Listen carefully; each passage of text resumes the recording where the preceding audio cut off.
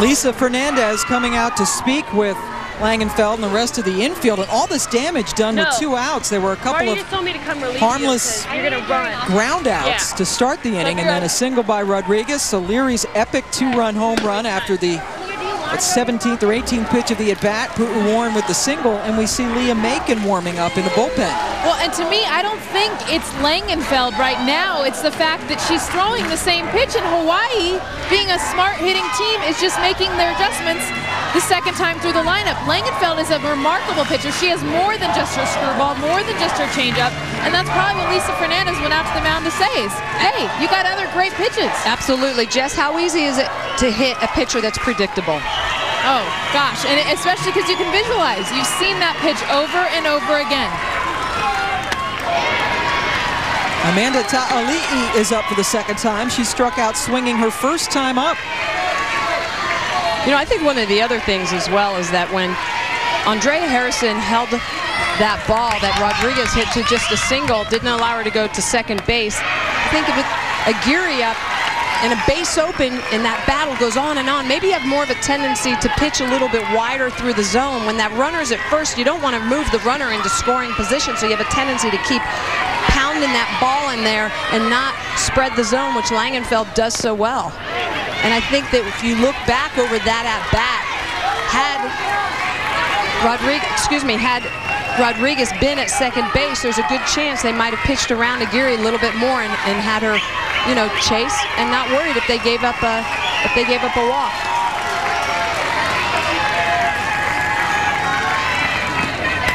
Ta'ali'i finds a hole. Bruin Warren goes to third. 4 straight hits. That one off the change.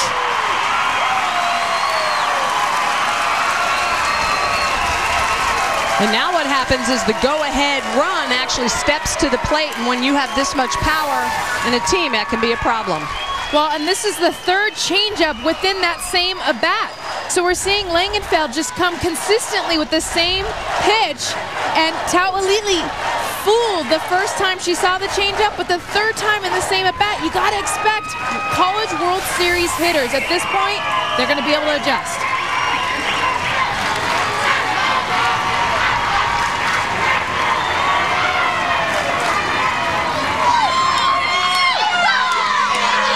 Pinch runner coming in now for Hawaii.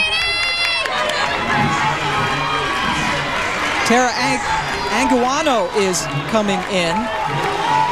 We did not see her yesterday, but she comes in to run for Ta'ali'i at first.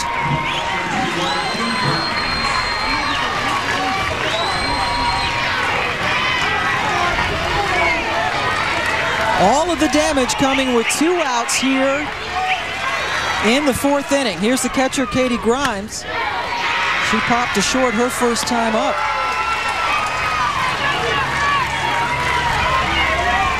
You surprised Langenfeld's still in the game? No, not at this point. I'd still, she's a senior, I'd still keep her in the game. I would ask her to call some different pitches, throw some different pitches. You see the 4 straight hits after the first 2 batters were retired. Aguirre with the big 2-run homer, but now runners on the corners for Grimes.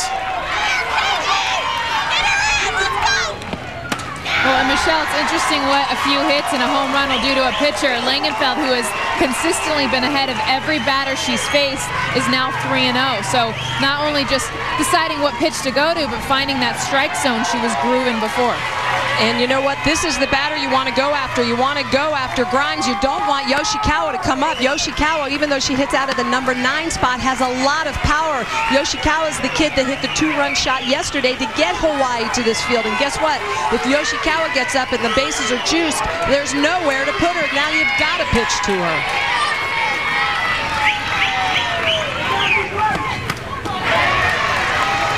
Full count.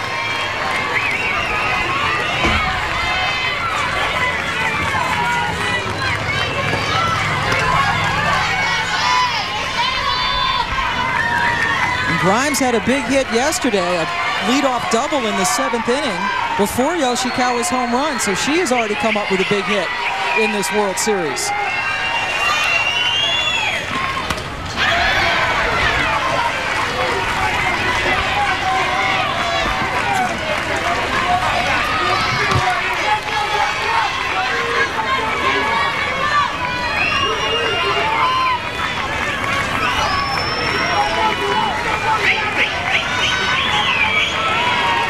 Megan Langenfeld throwing a lot of pitches in this inning. At some point, you have to wonder about the fatigue just in the inning. Sometimes when these innings get extended, take a look at how that can fatigue you. This inning, fourth inning, look at that, 42 pitches in just this inning alone. And I think at this point, she really needs to work on seeing what Hawaii's giving her and not giving her. You can't be stubborn and keep pounding your head against that door if you know that door is closed. Pitchers have a tendency to do that sometimes. I can tell you from experience. Well, and Michelle, I think that's a smart thing sometimes too. Is Megan is a competitor, and what do competitors do? They don't give up, and she has confidence in her pitches, and she's going to keep throwing them. And who knows? She might be able to sit down Grimes right now with that same pitch. Grimes pops it up, and finally UCLA gets out of the inning. DeSalvatore gets it. Hawaii leaves a couple on, but after 2 outs, they get a couple of runs thanks to Aguirre's second home run of this Women's College World Series, and the Rainbow Wahine are back in it.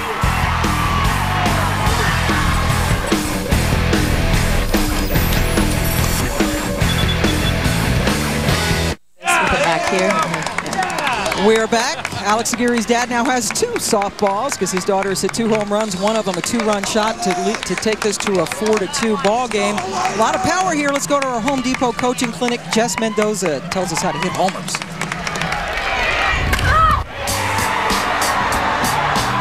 First, you're going to take your weight down and back into your backside, transferring all this power back. Then your upper body is going to get a little bit of a back stretch. Think of it like a rubber band getting pulled back, ready to snap.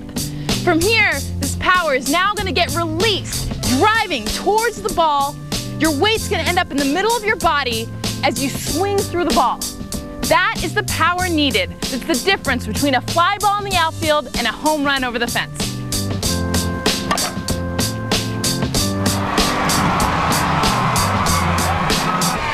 We talked a lot about the different hitting styles, and for UCLA, what they like to really emphasize is starting with the hands first. We talked about it earlier with that bat lag, the barrel of the bat staying back and then coming through the zone. We'll have more of that, but first Andrea Harrison sends one foul. So when Jess is showing you that bat lag, you'll see that the bat way behind the hands. Hawaii on the flip side, they're going to have their bat head a little bit flatter through zone. So when they come through zone, you're going to see that bat head flatter. So anytime that ball shows up, they can make contact and drive it into the field of the play. Both power hitting teams, but a little bit different style. UCLA with a couple of home runs today. They had 3 yesterday, so 5 for the Bruins and 2 wins. Hawaii with 3 home runs. 2 wins or 2 games, I should say, for UCLA. And they have really been on a power surge, have the Bruins. Harrison 0 for 2 today. And she sends it out. Another home run for the Bruins. Harrison had 2 yesterday and gets another one today.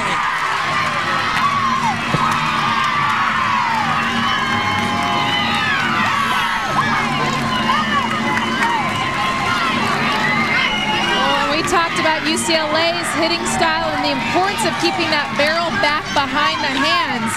And what that does for Andrea Harrison in this at-bat is the fact that when she does bring the barrel through, it explodes and is so quick through the zone. She actually gets under this ball, but because of her quickness, because of her hands, and because of that barrel lagging behind, she's able to hit it out of the park.